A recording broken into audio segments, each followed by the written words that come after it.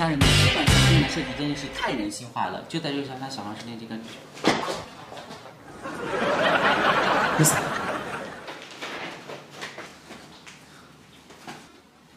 你把它放那儿，你先播。啊？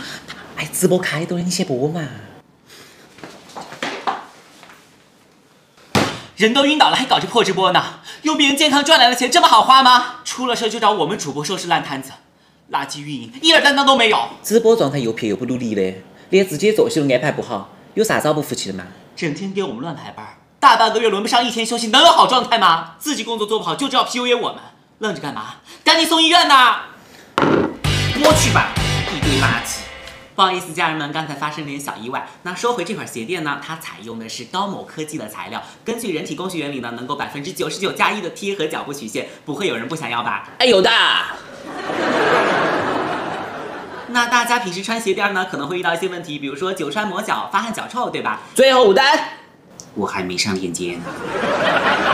那这样一款优质鞋垫呢，我们今天直播间只要19.9块，拍一发10，主播给力。库存你觉得还剩多少单呢？就5单。好吧，最后5单，来3、2、1，上！哎，等一下，链接还没做，能不能专业点？好不容易上点人，全被你搞跑了。直播间玩手机，叫人瞎喊，合着直播间就我一个人呗？你们都是来干嘛的呀？看热闹的。还有你运营能不能专业点？人事都掉光了，就不知道想办法。等人进来全靠缘分是吗？猜生意都帮不了你。产品差，团队差的，老子也嘴回来3遍。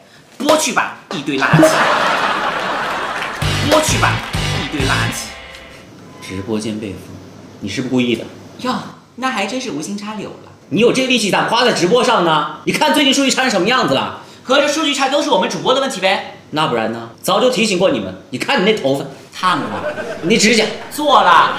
你找问题能有点创意吗？不起量就怪东怪西的，要么状态不好，要么话术不到位，要么造型不吸引人。哦，数据好的就是运营计划到位，投流精准，没有我们主播一点功劳。我花钱找你就是来卖货的，你别把自己当个冲啊！你还好意思说？老娘1小时赚的都不够买一双鞋垫的。看你杨嫂子倒是大把的花，采购一堆垃圾回来，你能卖得出去就怪了。反正这活我不干了，那80万的鞋垫你自己留着穿吧你，臭蜈蚣精。